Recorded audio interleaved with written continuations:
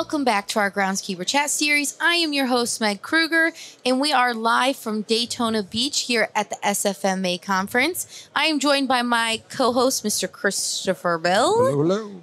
And today we have our guest, Mr. Andy Ommen. He is back for a second time. I am. Professional Outdoor Solutions. And we're going to be talking all about building a brand, visibility in the industry, you know, what it's like to just be a part of this industry. You know, your story, your turf origin story is probably one of my favorites. I've got plenty of questions coming your way. But right before we started recording, you said you had a funny story about the double M and Ommen. Yeah, so I went to University of Central Florida and played football. Okay. And I spent my entire freshman year as Andy Ommen. Okay. And one day in spring football, we're sitting there, and the guy whose locker was across me said, "Hey, Andy, why do they call you Ommen? You have two M's in your name." This guy was not real smart, right? I mean, I said, "Well, actually, my last name is Ommen." He's like, "Well, why do you let him call you Ommen?" I was like, "Because I'm a freshman." Yeah. I mean, it's pretty obvious. I'm not going to go tell the coach, "Hey, you're wrong." So the next practice, every single coach called me by the right name and didn't even address it. Oh, wow. Didn't even address it. They just all of a sudden called me by the right name, didn't apologize, didn't say, "Hey, sorry." Just the so next that one practice, kid just told one all kid. the coaches. Yeah. Really? I love that. Yeah. Because Sweet. he wasn't so dumb after all, was he? Well, Well, let me tell you where he is today. I've actually often wondered where they today. But he's a great kid. I mean, he's a great kid, but he just had a rough life coming up. So Yeah.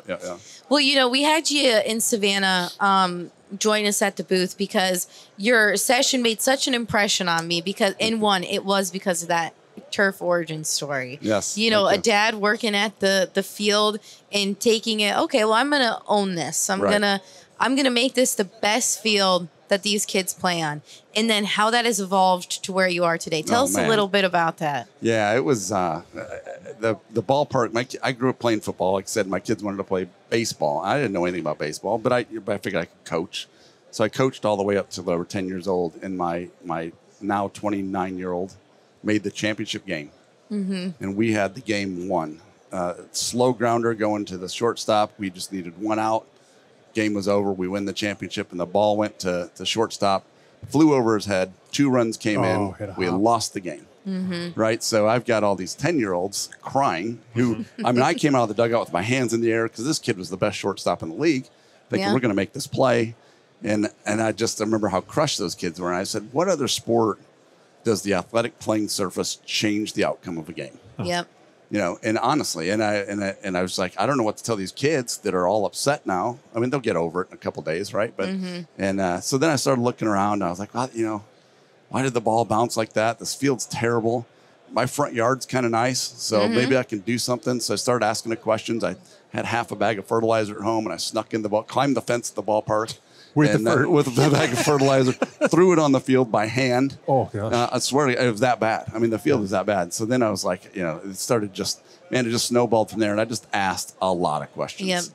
A lot of questions. And then realized that front yards and athletic surfaces are not the same thing by any stretch of the imagination. And it just was a lot of fun for me. And I had an amazing board of directors that just allowed me, just do what you're doing. Just keep going. Yeah. And it wasn't like I had an unlimited budget, but there was 0 field maintenance program staff. So I put together a program. I said, can I hire a couple kids? Well, how much do you want to pay them? I said, what do the concession kids make? Let's do the same cost as the concession kids. Yeah. And it just started snowballing. And actually our attendance or our league numbers went higher and higher as the fields got better and better. Okay. And it was pretty fun. There's a million stories I could tell of great people that helped me along the way. So yeah, and I loved that it was, you know, how many parents can relate to that where they're like, this field is crap. But the fact that you've turned it into where, you know, it's your livelihood now, and how cool that is. It is very cool. It took me 30 years to find my career that I wanted to be involved with, I guess. So but yeah, I mean, the complex was actually a joke. Like people would not play there because it was so bad and so dangerous. And so I started working on the field my kid was playing on, and then the next one up. Yeah. And then the joke was, well, we know where Andy's kid's playing next year because that field's starting to look okay. Yeah. And again, I was just working with what I knew, and again, I had a couple great mentors, and like, if you tried this, you tried that, and I was like, I'll give it a shot. Yep. And it just snowballed. So yeah. Love that. And, I think one thing you said is asking a lot of questions, asking for certain things, asking for resources. For somebody, whether they're a parent and they're interested in doing this or they're new to the gig or they've just taken a promotion, how do they get over that barrier of just being scared to ask the question? Because no can seem so intimidating. And that's something that I never worried about was no, because the worst answer is no. And it's always going to be no until you ask the question. Yeah. Right? There's never a time it's not no unless you ask the question. So I thought we had, in fact, we talked about closing down one of the fields in the board because we didn't have enough players. And it ended up being field of the year. But we're like, if we just shut that field down, we don't have any maintenance on it. We don't have enough players. Maybe we should put multiple base steps on all this stuff. And I was like, what if we did this? And okay, give it a shot. So, I got my irrigation system by asking a question on a whim. I got my new LED scoreboards by asking a question on a whim. So, Larry DeVito in front of us, I got to meet him on a whim just by saying, hey, would you guys send me to a conference to learn a little bit more about this? And they sent me up there. I walked in this place. I had no idea what I was doing, and sit down at lunch as Larry DeVito sits down next to me and introduces himself. And yeah, I love that. That was 20 years ago at least. So yeah. Then you said he gave you his card, and you're like, well, I'm never going to use. Right. He's never going to respond to me. And turns out he invited you out and got to learn on the fly. Yeah, free labor. The answer is no, right? Yeah. He said, contact me.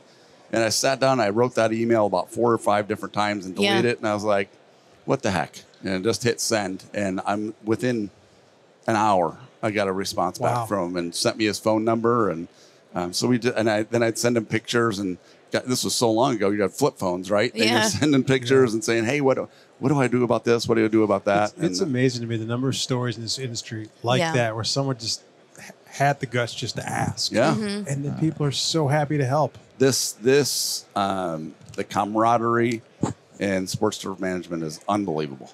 Unbelievable. Leah said it earlier today, and we all said it. I could ask that guy. I don't know who he is, but I'd ask him what he does, and does he know? Can he help me out? And he'd be like, "Yeah, let's sit down and let's talk." Right? Or I'd ask that guy or that girl, and they'd all sit down and help you out because we're all in this together. Which is, I've always been an athlete and a competitive person, and there's competition, but it's friendly competition, right? And then when you do something right, you want to share that in this industry. It's not like you hide that to yourself. You're like, I tried something different on the mounds, or I tried something different on the infield, and this worked really well. And, I want more people to try this to see if it works for me. So, yeah. It's the lifeblood of what makes us so unique and really why it translates perfectly for an athlete to stay in the game through this industry. It does, 100%. And I'm sitting here today with an artificial knee from a very bad football field that I completely blew my knee out on. And now that I'm in this industry, I think back to that and said my foot did slip out as I was making a cut. And I'm sitting here with a fake knee. And now I don't know. We'll never know the answer. But if that was a nice field, could it have been saved? But we were on a crappy practice field just playing, and that was the end of my career. Yeah, so. Terrible. That's awful. Yeah. Well, bring us up to present day. You go from parent to turf enthusiast to, running a few fields at the complex to, making that complex a community treasure to where we are today with Professional Outdoor Solutions. Yeah, so the story about Professional Outdoor Solutions, again, was one of those on a whim thing. I went to a Toro, sorry to use brands, but I went to a Toro event and sat down and again, lunch. Apparently there's a common theme with eating. Yeah. And these 2 guys sat across from me and said, hey, we're thinking about getting into sports turf. And I said, well, I'm kind of in it, but I don't know really what I'm going to kind of know what I'm doing, but I don't know the grass side of things as well as like you guys did. And they said, well, we ought to talk. So we just kind of stayed in touch with each other, and a high school called us, and we all got together. It was the first time we kind of did a project. We're like, this is really working well for us. No kidding. Those 2 guys I met with you last night. Yes. That was over lunch. That was over lunch. Oh, my gosh. Never had met them in my life. That's crazy. And we wrote down numbers on napkins and handed it back and forth. And they said, hey, Peoria, Notre Dame, which is a high school in Central Illinois, called us and said, hey, you guys know, somehow we got your name, or from my complex. That's how they got me. One of their kids played at my complex, and we need help on our baseball field. And I was like, well, I can't do that all myself. So I called these guys and said, yeah, let's go do it. Incredible. So we loaded up trailers with whatever we could find. Just went over there and just give it a shot. See what happens. Honestly, and they were thrilled. So then Alan, a few years ago, I think, gosh, it's probably more than a few. It's probably 4 now. Said his golf course was kind of floundering. He wasn't happy with his management, and he said, "I'm jumping." And he goes, he to this day will say, "I felt like I jumped off a cliff without a parachute." Wow. And he's like, "We got to do this." And the story about how we got our equipment is kind of fun too. But and then Ben just this last year jumped full time as well. Yeah. And he was 20 years at the same golf course. Loved the members, loved his crew, loved his staff, but he was just kind of burned out from the day one. And he said he doesn't miss a day of it. Huh. Misses some of it, right? But that's plowing a parking lot on Thanksgiving morning when he should be with his family. Yeah. It doesn't have to do that anymore. No, So, it's new adventure and exciting, invigorating. yeah. I love it. Well, and we've talked to a few guests today about, what are the things, especially when, it's the day in and day out of an operation. And since you guys are a little bit more project-based, you do have that ability to, make it flexible. But what are the things that, fuel you? Like, what's that fire that you see is it people playing on the field? Or is it when parents, like, that light bulb, they're like, oh, this is what quality looks like? Like, what is that for you that really, like, fuels you to the next project? Yeah, I think on the baseball side of things, at least for me, it was just watching kids show up to the complex. And I'd get kids lay on the grass.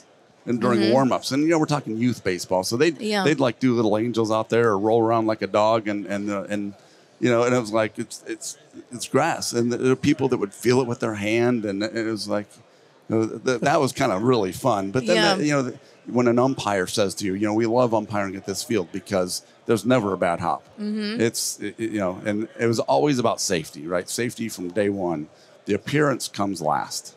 And I think when you watch a game being played safe, being played fast, the players determine the outcome of the game. That's really cool. And now when we go to complexes, we just did a Division I softball field, and the maintenance guys were so giddy over the product that we were putting on the field and the fact that it was going to be laser graded, and when it rained, it was going to be fine. And they just were fascinated by the project. And it was kind of neat just to teach them about what we do. And then the first rain, sure enough, they called us and sent us a bunch of pictures going, look at this. This is great. So that's just satisfying people, I think, is a real big key to it. I love that. Yeah, it is very rewarding. Very rewarding. So, and, you guys operate in your corner of the world, but how have you, elevated that? A lot of it is word of mouth, I'm sure. Yes. Like you said, people just, the proof is in the product. But how do you kind of elevate that brand or making it its own living, breathing thing so that I can pay the bills at the end of the day? Right. Well, we probably haven't done the best job of marketing, but it's almost intentional. We wanted to grow slow and grow precise. And that's kind of been our motto this whole time is you see companies that spin off and they go out and buy a whole bunch of equipment right away, and then they try to sell what they bought. And we're kind of going about the reverse approach a little bit to it. We are good at what we do, and we don't apologize for our prices, and we do back up our product. Yep. And we always say we're the BMW or the Porsche of what we do. So we get these high school fields and I told you this. I think I told you this story last night, right? So a soccer complex wants us to come and put a new soccer field in, and we gave them a price. Wow, that's really expensive. I said, yeah, I mean it is, but we're gonna do it right. And they said, well, we probably ought to get a bid from a landscape company. I said, oh, great. So you're gonna hire basketball coaches to coach your kids then? Because right, I mean, like honestly, so if you want a sports field to play sports on, you need to hire a sports manager. Yeah. And there's. It's interesting because the board of this complex was 100% against it at first. And now I'm starting to talk to them and realizing what we can do and why we do things. Yeah. And it's like, wow, you guys like really think about how the cleat interacts with the grass and, and how to regenerate goal mouths and how to. There's a reason behind that quote. It's not just to upcharge you for fun. Right. Yeah, exactly. So if you want it done and done right and guaranteed, then call us. Right. And honestly, we just left it at that, and hopefully they call us. I don't know; it'd be great if they did. So, yeah. And how much of your job really is that? Is explaining the why and really just having to bring people into the fold of what this profession is. Yeah, it's tough because it's so passionate, right? And that's it's something about this industry is how passionate we are, and there's no shortage of ego in athletics. Yeah. Whether you're an athletic director, whether you're a coach, whether you're a sports turf manager, whatever. And, some of these coaches and some of these organizations think they know what they know, and it's hard to convince them otherwise. Yeah. Right. And I will be the first to admit I'm not the greatest at it. And it's something that I work on constantly, just not blurting out at your mouth saying you're wrong. Yeah, yeah. And I think a lot about the synthetic field world that's coming around, and I think there's a great use for synthetic turf in places. But I think that there is not a good use for synthetic turf in other places. Yeah. And so, it's interesting. It's just. I don't even remember what your original question was. Well, just explaining that why, and you answered it perfectly. Just that it can be frustrating at times to have to do it over and over again. But if someone's not doing it, then it's not happening. Yeah, and you hear of high schools that somehow have $3 million to put a synthetic turf in, whatever the price is. I don't know what the price is, right? Synthetic turf in, and I was like, you know what you could pay me, for the next 10 to 20 years and have a natural grass field, and you know what? If I need to replace the natural grass field, I can still do it and stay under your budget. Yeah. And the school's like, we don't have money. So you give them bids. Oh, we don't have money. Well, you do have money because you want to put a plastic field in. And it's just a different pocket of money or a donor or something. So now we're trying to think, how do we get to those donors ahead of time and say, hey, would you like your name on a safer field? And again, there's places for synthetic. There's places for natural grass as well. So a lot of education. And, yes. It's keeping up with the Joneses, too, for some of the facilities, schools. Who was it that I heard today? They said not keep up with the Joneses, but be the Joneses. There you go. Right? And somebody said that today, and that stuck with me because I'm like, other than my little private youth baseball complex, we've had a couple fields that we can showcase. We take care of University of Illinois' practice football field, which is great, and we help Dan Thomas with the softball field, who won Field of the Year. But then when you talk to these youth facilities or these we don't need a college level field, but you can. That's what they don't get. And when you say, we put this product in Target Field. Well, we don't need Target Field, but it's the same stuff. Yeah. And so then you got to learn to educate yourself down, right? And just say, hey, I've got a product. So it's so that's the interesting thing is trying to meet the level. Finding what resonates with them. I had one very small high school that wanted their skinned 90-foot infield laser, or they wanted it improved. And I said, well, what do you want to do? And we're talking, and they're like, what do you think it's going to cost? And I gave them a number close to six figures, and they said, well, we've got about $2,500 in our pocket. What can you do for that? I was like, well, not much. Right? Yeah. I can bring some hand rakes out and move it around. And so it's just the education, like you said, of not knowing what goes into it. Sure. Yeah. And the equipment. I mean, look around this room. It's just the specialized equipment is just so insanely expensive. Yes. And it's grown exponentially over the last 3 or 4 years, for sure. Definitely. And the technology keeps advancing too. Yeah. I mean, the stuff we use today is I remember grading my first field with strings.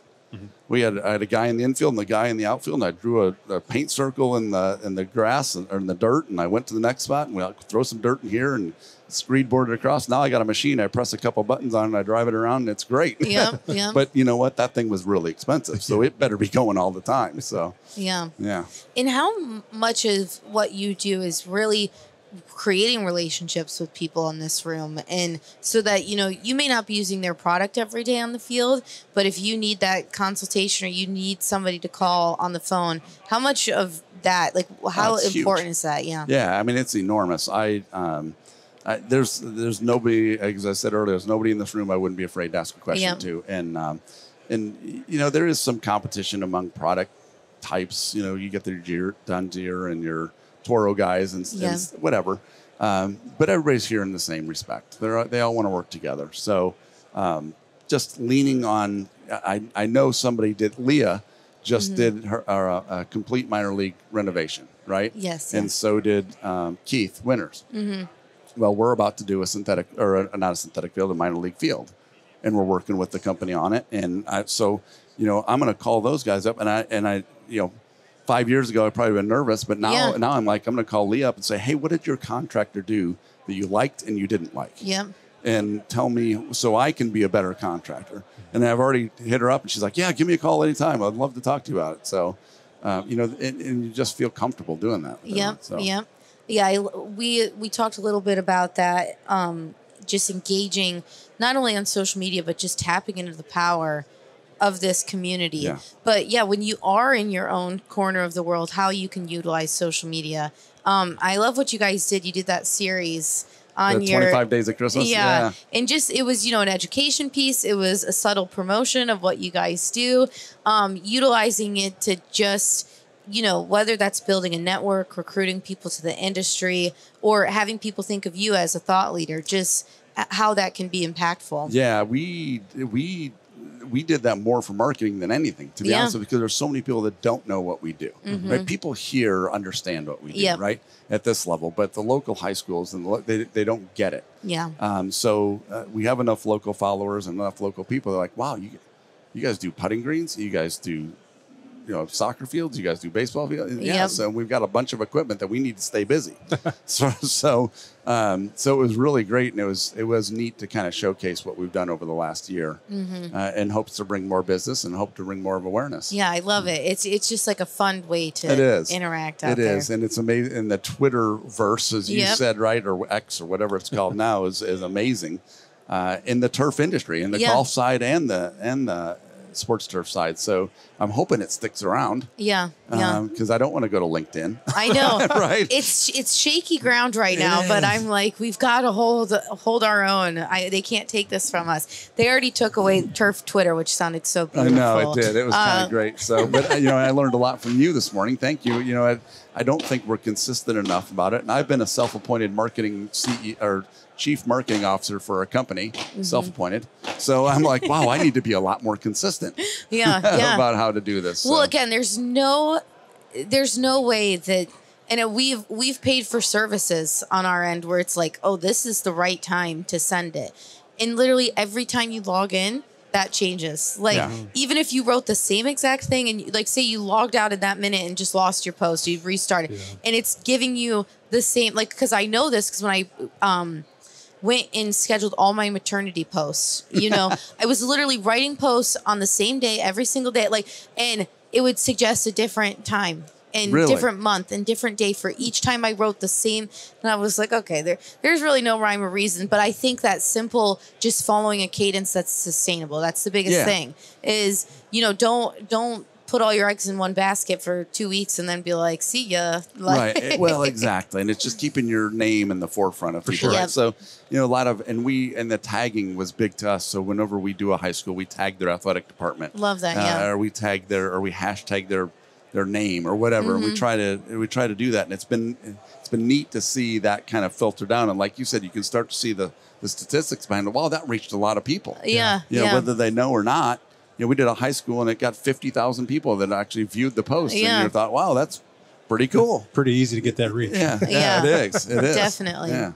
And you talked a little bit about, having your route to turf wasn't, right out of high school or right out of college. So you had a lot of the skills coming to the tables. You had experience in other fields where, you worked on that communication, you worked on the selling element of it. For the next generation or people that are struggling in that element, what are those tools that they need to be adding to their tool belt at this stage in the game, at this evolution of a groundskeeper that you think, beyond the grass, beyond the craft, that they need to have? And I think I think integrity is huge in everything that you do. I've always preached that to my kids. I've always said good things happen to good people, right? Oh, that's been, my dad preached that to me. I preached that to my two sons, and now my two stepchildren, I preach that to them all the time. It doesn't always go through their head, but but then I think it's a confidence, but not an arrogance, right? So you got to be confident in what you do, and you've got to be outgoing. You have to sell yourself because you're replaceable. Yeah. Right. And groundskeepers used to think they did their job when nobody noticed them. Yeah, yeah. Honestly, right? If I don't know who the groundskeeper is, well, then he's doing his job. Yeah. But I think we as an organization in SFMA has to get better at that.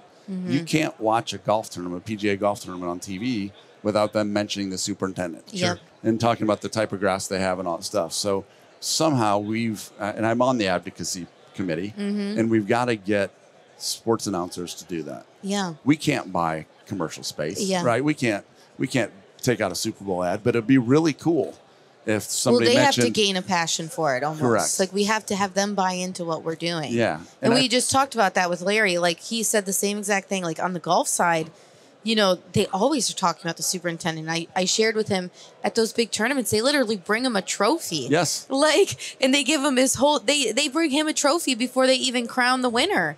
Like it's incredible. And how do we replicate that in our industry? Yes. And I think we're getting there. You know, we're behind golf, right? Golf has always been about beautiful grass and playability and all that stuff. And now the amount of money being spent in athletics and the expectations of athletics is we're just behind. I think we'll get there. I really do, but I think we need to get there quickly. I think the synthetic guys have done an amazing job marketing their products, and I think that the natural grass guys got to do a better job of it. And I think that's what kind of starts here. And you'll be holding the torch, leading. Darn right I will. Leading the charge.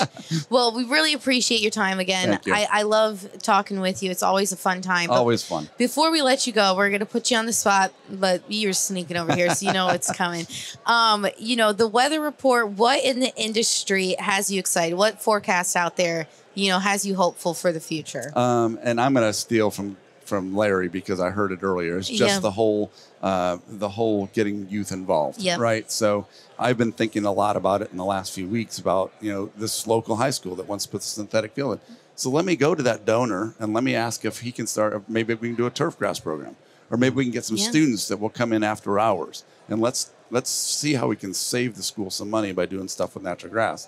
And I think the advocacy committee and all that stuff, I think is getting momentum and getting going, and I think that's it.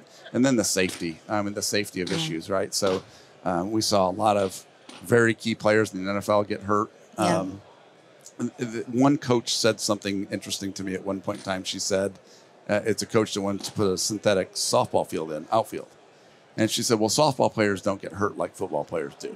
True. And I said, you want to bet? Right? I wanted to say that. I didn't, but that's how made up her mind was. But so it's a thing across there because they didn't talk about temperature and all that stuff, and I couldn't even go down that road with her because she didn't want to hear it. So I think it's the education. I think it's just being proud of who we are and what we do. I think Larry should be on TV. Yeah. Honestly, I think the pregame wet down, there ought to be a camera on him. Yeah. And sometimes he's behind the scenes, but they ought to mention his name. Yeah. And those type of things. So. Couldn't agree more. Those guys, work their tails off day in and day out for nothing. And some of them don't want to be there, but I think we need to be more extroverted than introverted. For sure. Well, yeah, and you would look at someone like Larry and be like, oh, he's an introvert. We put him on, we got him on the headset, and he's so eloquent. So, he can talk his own. So, yeah, it's not something we should shy away from anymore. Right. Agree. Be proud of who we are. Definitely. Absolutely. Well, thank you so much again. Thank you. It's been a pleasure, and it's always fun. Always fun. Thank you.